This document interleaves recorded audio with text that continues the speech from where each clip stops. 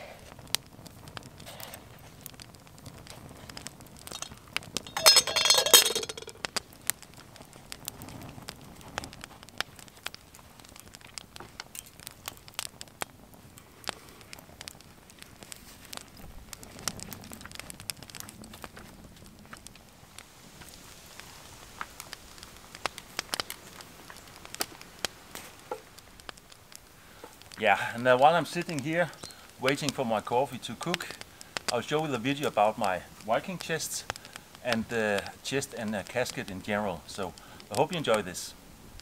The ancient Egyptians created the first known chests for more than 5,000 years ago using wood or woven rush. The oldest meaning of the word chest is from the Old English chest, box of casket. The anatomical meaning comes from the idea that the ribs form a box or a chest around the internal organs. The chest is a box with a lid and often a lock for storing shipping things. It has access through the top, usually via a hinge lid. The difference between a chest and a casket is that a casket is smaller than a chest and often used for jewelry and other things that are very valuable. Kist, a word that dates back to the 14th century Scotland, derived from the Old Norse kista, and in Denmark a chest is also called a kiste, which also means a coffin, to bury people in. And then made a bit of a confusion when I said to my wife I would like to make a Viking kiste. The chest was for a long time often the only piece of furniture in many houses, used for all kinds of household storage, as well as the primary place for sitting. At the beginning it was a hollow trunk, also used by poor people because it was easy to make.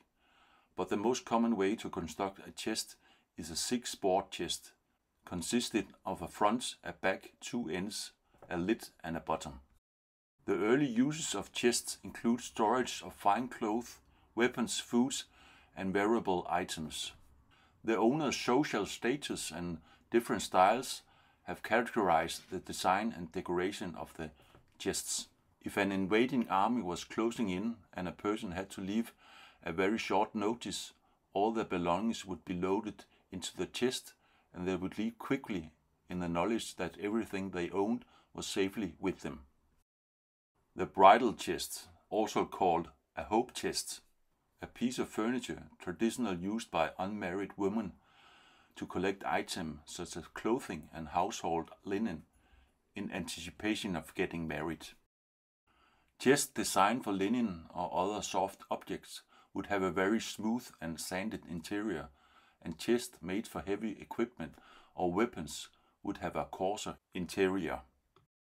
The sea chest is known by the longer sides that elevates the chest from the ground, so it is protected when the floor gets wet from seawater and rain.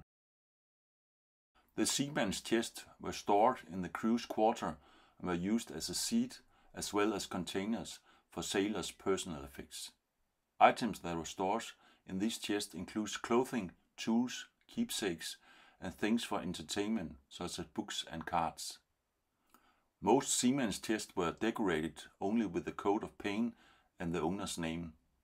Seamen's chests are always equipped with a lock as well as a handle for either sides, known as beckets. Famous Viking chests. There's been a lot of findings of Viking chests all over the northern part of Europe, and in particular here in Scandinavia, where I live. Findings from the old Danish trading town Hedeby, now in the northern part of Germany, has inspired many people to make their own Viking chest, but the most important finding is from Sweden and Norway. In Sweden, the Mestamyr chest was found in 1936, and it is a Viking Age tool chest found in Mestamyr west of Hems in the island of Gotland, Sweden, and is the largest tool find from the Viking Age. The chest contained Viking blacksmithing and woodworking tools, among them 2 saws. The chest and its contents provide a valuable insight into technology during the Viking Age. The Mestamyr chest was made of oak with iron hinges and lock. The Oseberg burial mound was discovered in 1903 near Tønsberg, 100 kilometers southwest of Oslo.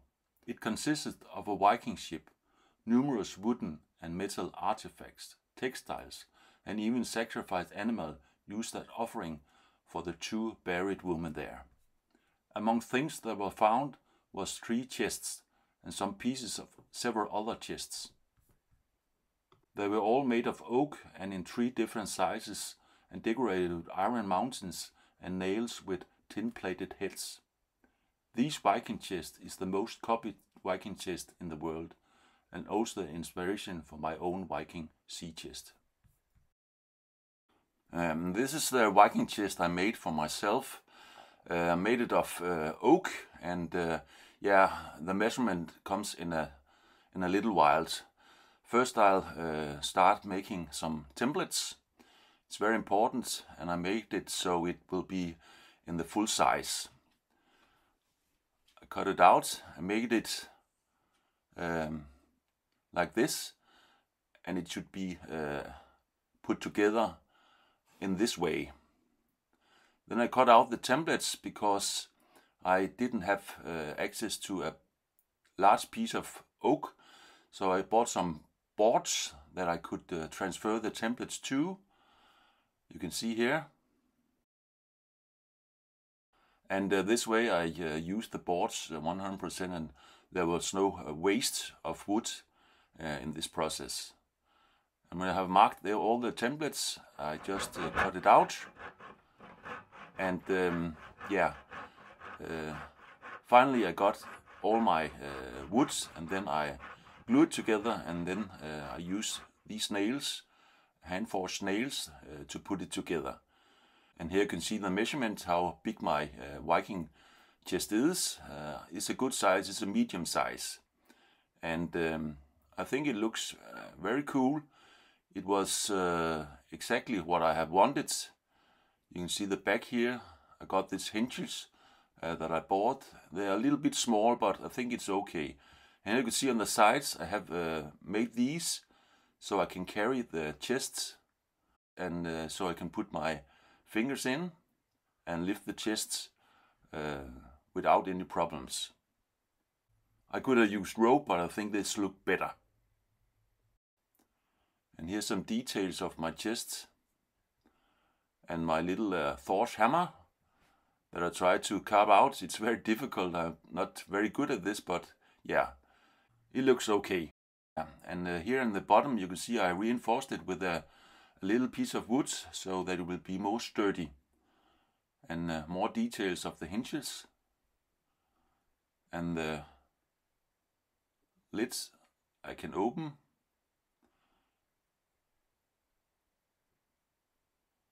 And of course it could all the way around, so I have full access to my little chest. And here you can see the insides. It's very rough inside. I'll tell you a little bit about that later. And the nails from the hinges I just bended. And this is the way it's closed now. Perhaps I'll buy a lock sometime in the future, a real Viking lock, if I can find one. Yeah. But this is not a small project. It took me almost a week for me to make this Viking chest. Yeah, and this is what I'm going to eat for a little lunch. Some butter in here, some jam, strawberry jam, and a flatbread I baked took with me. So that is my little lunch for today, and of course my coffee.